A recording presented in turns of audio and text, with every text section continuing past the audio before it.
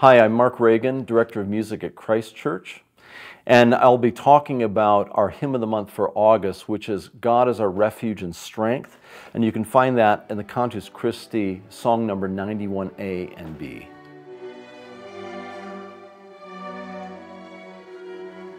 This is a psalm paraphrase of Psalm 46, and it comes from the Scottish Psalter. I could tell you just a little bit about that source. So the Scottish Psalter was published in 1650, and this would have been a time just following the Westminster Assembly at the point where Reformed Christianity was really on the rise, or at a high watermark in England. So the Scottish Psalter was a collection of psalm paraphrases that was developed at that time, and of course we nicknamed it the Scottish Psalter because it was actually largely used in Scotland and not in England. But when you're singing the Scottish Psalms, oftentimes you're going to get probably the closest psalm paraphrase to what you find in the King James Version translation of the scriptures. So they map pretty close to what you're reading in the King James Version. So you can find this one, God is our refuge and strength, as song number 91A and B in the Cantus Christi. And when you're singing this song, you're going to notice that we have a little bit of an angular melody.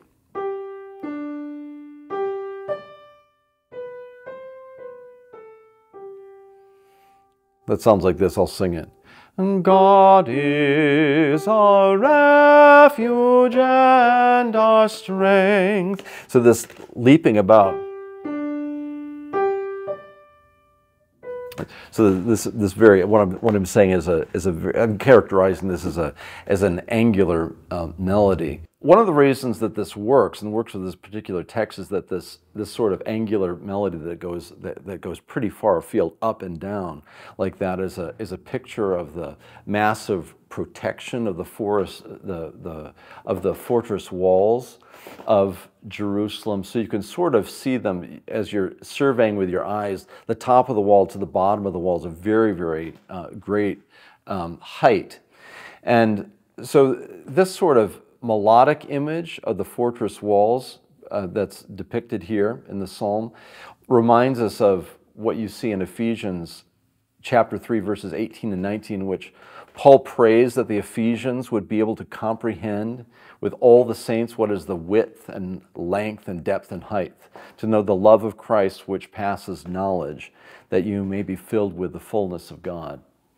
And of course, when we're singing Psalm 46, God is our refuge and strength, we're not singing that the walls of Jerusalem is our refuge and strength, although they do provide physical protection, but that is God Himself that's our protector. When you're singing through this, you'll notice a sort of a refrain that happens, and you see this in the 6th and then the 10th stanza. I'll read those to you.